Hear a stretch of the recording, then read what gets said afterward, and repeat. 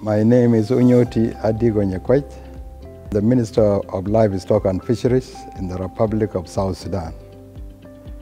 Today, we had the ending of the 3-day workshop on the Blue Economy Strategic Plan, which was held here in Juba through the efforts and the support from IGAD, funded by the Swedish government, which I think is really very important for us.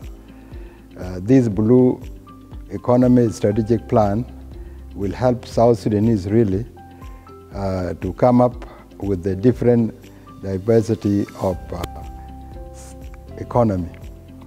Now, I would like to thank those of IGAD for allowing us, because Blue Economy was connected, first of all, with the oceans and the seas.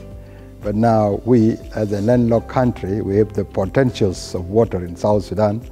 And that's why we were being accepted, South Sudan and Uganda, to be part of the IGAD Blue Economy policy. The signing of this communique before, I think the next stage after validating of this Blue Economy strategy, we'll have to push it to economic cluster for approval so that it become a working activity. And then we also, when we finish with the economic cluster, then we push it to the Council of Ministers for approval, then it becomes a law on which all South Sudanese will benefit from it, and that will be a very good thing. We were telling the technical committee that the strategy plan should be costed, because it is a strategic plan from 2013, from 2023, to 2027. So you need to scale it down, what arrangements or what the starting points, and then after a year or 2 years, what next will you do until you went to the apex of this strategic plan,